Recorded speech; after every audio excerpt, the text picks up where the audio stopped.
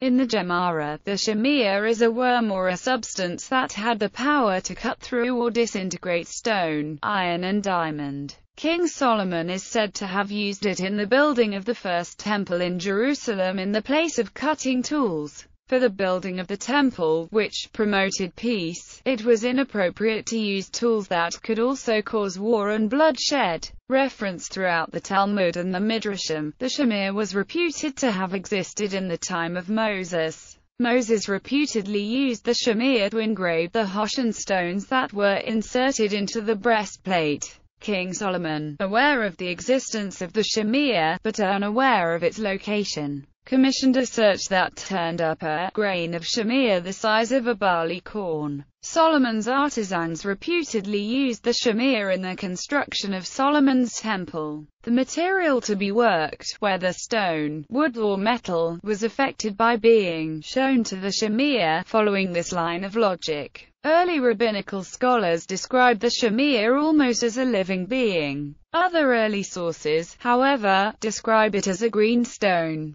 For storage, the shamir was meant to have been always wrapped in wool and stored in a container made of lead. Any other vessel would burst and disintegrate under the shamir's gaze. The shamir was said to have been either lost or had lost its potency by the time of the destruction of the first temple at the hands of Nebuchadnezzar in 586 BC. Asmodeus. According to the Deuterocanonical Asmodeus legend, the shamir was given to Solomon as a gift from Asmodeus, the king of demons. Another version of the story holds that a captured Asmodeus told Solomon the shamir was entrusted to the care of a woodcock. Solomon then sends his trusted aide Benaiah on a quest to retrieve it. Gemstones. The shamir worm was also used by King Solomon to engrave gemstones. Apparently he also used the blood of the shamir worm to make carved jewels with a mystical seal or design. According to an interview with Dr. George Frederick Kunz, an expert in gemstone and jewelry lore, this led to the belief that gemstones so engraved would have magical virtues, and they often also ended up with their own powers or guardian angel associated with either the gem, or the specifically engraved gemstones.